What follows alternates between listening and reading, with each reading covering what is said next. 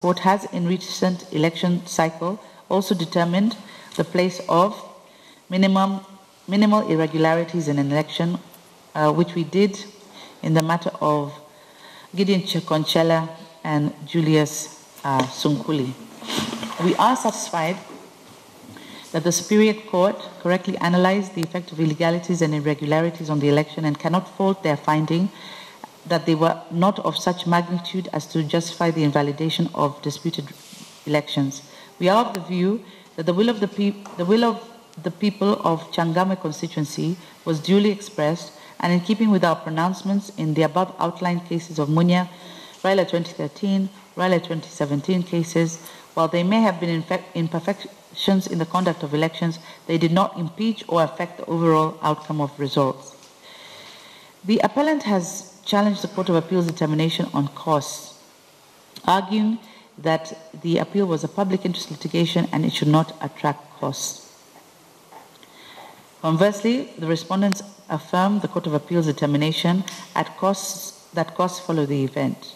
The law on costs is set out on Section 84 of the Elections Act, and we have laid down the law as we find it, and a number of cases in which we have made our decision on the issue of costs, and we see no reason to fault the reasoning of the learned appellate judges on costs.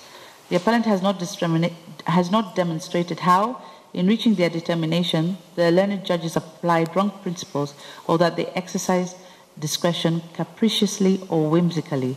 We are satisfied that the Court of Appeal appreciated the principles enunciated in the above case and arrived at the correct decision. The costs so awarded were neither punitive or excessive.